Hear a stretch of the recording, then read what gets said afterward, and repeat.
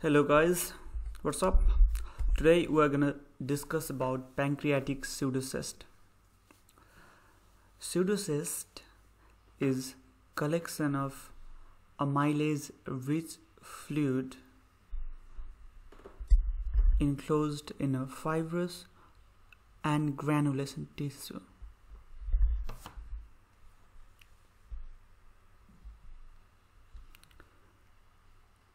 Lining is fibrous or granulomatous or inflammatory tissue rather than epithelium, and that is why it is called pseudocyst. Talking about etiology, we have acute pancreatitis. It is the most common cause. It takes 4 weeks to form the cyst from acute pancreatitis. The second is pancreatic tumor, and the third is chronic pancreatitis. Pathology. The number is usually single, but it may be multiple.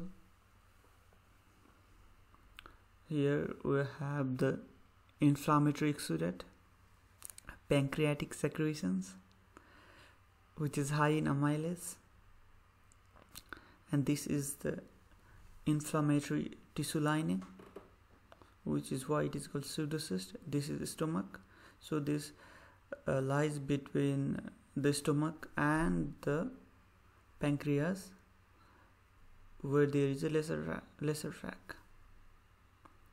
It lies in the lesser sac basically, which is between the stomach and the pancreas. So talking about the complications, the infection, it may be abscess or sepsis. Hemorrhage is another complication.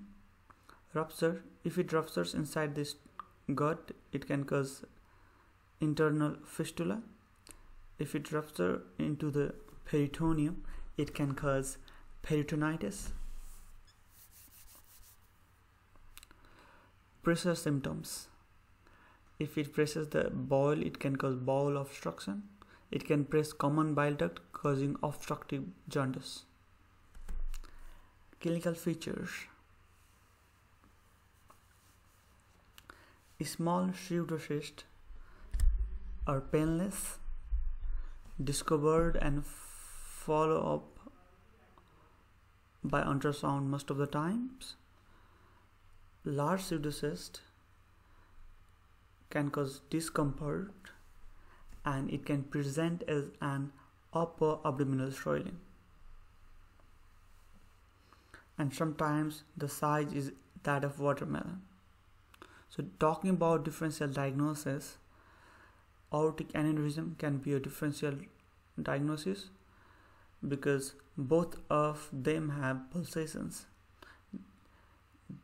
The aorta is on the left side, left and posterior to the pancreas, and it can emit transmitted pulsations to the pseudocyst. On knee elbow position, the cyst goes downwards, thus the transmitted pulsation is removed in case of pseudocyst, but in aneurysm pulsation is not transmitted one, so pulsation remains the same even in knee elbow position. So another differential diagnosis is cystic neoplasm, which is very important by history, by radiological appearance on CT, and by performing fine needle aspiration on endoscopic ultrasound guidance. We can distinguish between them. We will check the CEA level after FNA. It's high in cystic neoplasm and low in pseudocyst. But another thing that we can examine from fine needle aspiration is the content amylase. Amylase is very high in case of pseudocyst, and it is sometimes high in case of cystic neoplasm, but low most of the times.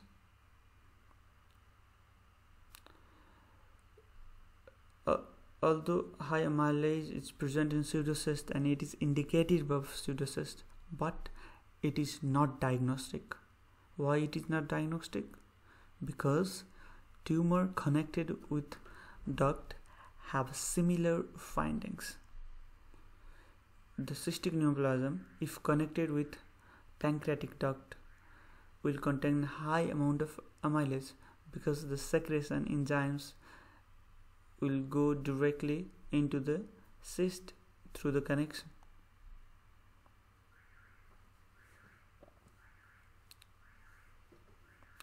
So talking about investigations, we have CT, FFNA on ultrasonography guidance,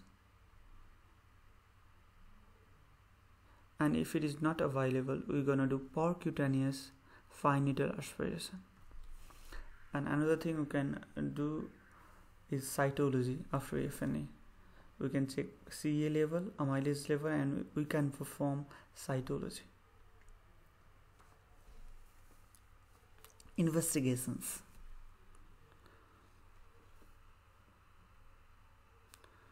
So as I already said, CT scan, this is pseudocyst, it is suggested by hypercoagulation. Barium meal can be done. You can see a stressed stomach pushed by the pseudocyst here. This is the pseudocyst and this is the stressed stomach on barium meal. Endoscopic ultrasonography and fine needle aspiration can be performed, not available. Percutaneous FNA, as I told before. ERCP or MRCP can be done. You can observe ductal anomalies, connection with duct system, chronic pancreatitis. Treatment. Most cyst resolves spontaneously, so only needed thing is clinical or ultrasound follow-up. Most of them, they resolve spontaneously. You don't need to do anything. But the indication for intervention are either the cyst is symptomatic, either the cyst is presenting with complications, or it is a confirmed tumor. All of them are absolute indication for intervention. But pseudocyst that doesn't resolve in 6 weeks is a suggestive indication. I mean, it suggests for intervention, but it's not absolute indication. Why 6 weeks? Because we wait for 6 weeks to ensure cyst is not resolving spontaneously and to allow development of a strong wall that can hold sutures. Intervention, we have 3 types of interventions: percutaneous, endoscopic, and surgical. Surgical is the gold standard even now. Percutaneous, we have external, and there is a risk of infection here, so not done. Another percutaneous option is transgastric option, where we put pigtail catheter under radiologic guidance.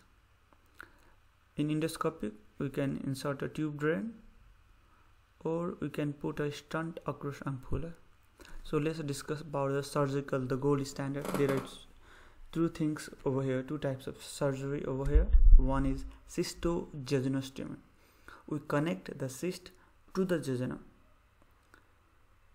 This is the cyst and this is the jejunum. We perform a rocks in OI operation.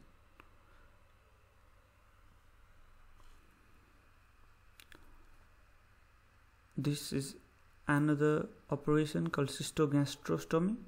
The first thing we do is we perform an incision on the anterior abdominal wall.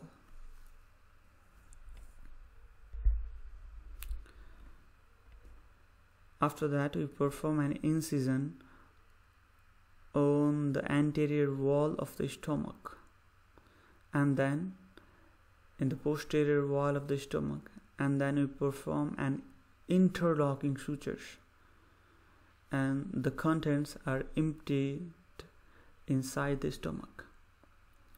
Thus, and the rest of the stuffs are closed. The anterior wall of the stomach and the anterior abdominal wall is closed at last. So now, post-operatively, what happens is the cyst gradually collapses, disappears.